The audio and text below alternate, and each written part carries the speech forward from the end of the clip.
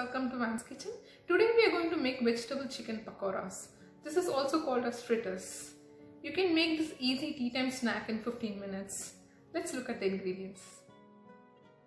1 teaspoon cumin seeds, 1 tablespoon chili powder, 1 tablespoon ginger garlic paste, 2 tablespoon chopped coriander leaves, a pinch of asafoetida, some turmeric powder, 1 teaspoon baking soda, half tablespoon warm oil and some salt for taste. 1 cup julienne carrots, 1 cup julienne cabbage, 1.5 cup chickpeas flour, 1/4 cup rice flour, half cup julienne onions,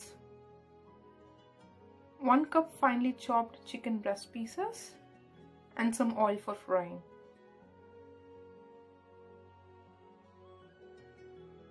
Mix all the ingredients together.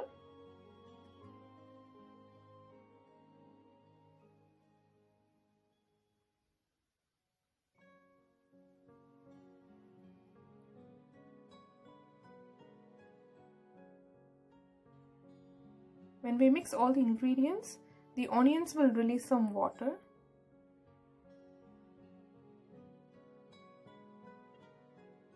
In case the moisture is not enough, we can sprinkle some water on top and make a small batch for frying.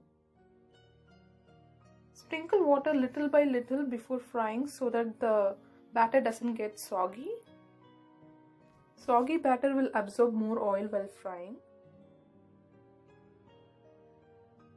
It is of correct consistency and we can fry the batter in oil now. Fry the pakoras in medium to high heat.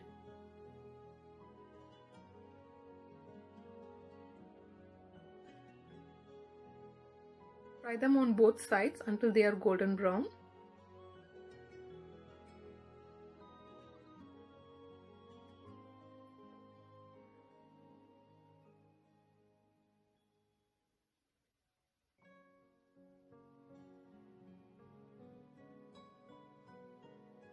Now they are ready to serve.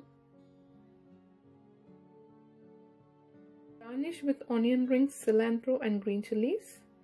Serve it with some ketchup.